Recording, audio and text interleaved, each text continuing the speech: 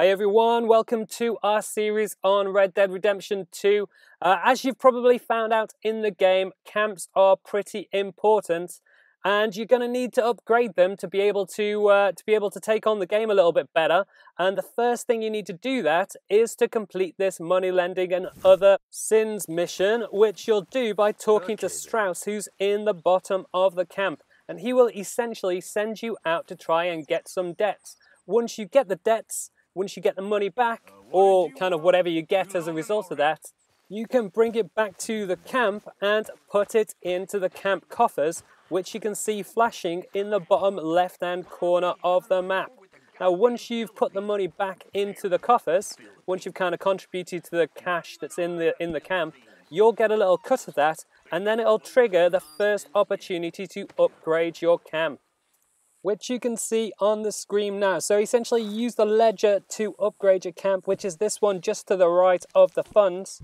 And you can essentially flip through the pages to see what you can upgrade. And you can see on the first page how much available funds you have, as well as in the top right hand corner. And essentially you just move your left analog stick to select different upgrades. So there's the medicine upgrade, and there's the provisions upgrade on this page, and then you flip the pages using R1 to go to the next page, and you can see a whole new batch of upgrade opportunities. So you can see here there's the ammunition and arms upgrade, and there's a lodging upgrade too. So all of these things will just mean you've got a better camp to be able to take on the wild, wild west with. So next up, there's the horse station that you can add in, and a leather working tool as well, along with the chicken coop at the bottom.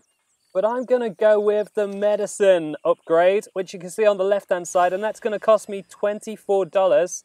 And this is pretty much what happens. You build out your area of the camp, and suddenly you've got a new place in the camp for you to get provisions. This one is run by Mr. Strauss. So that's it, guys. That is Camp Upgrades 101. Hopefully it helps you out, and if it does, drop us a like below. You can also subscribe to the channel if you haven't already with the links on the left-hand side, and hit that bell button if you want to get notifications for all of our videos as they come out. You can check out the rest of our series for Red Dead Redemption 2 with the links on the right-hand side. Leave any comments you've got, and I'll catch you next time.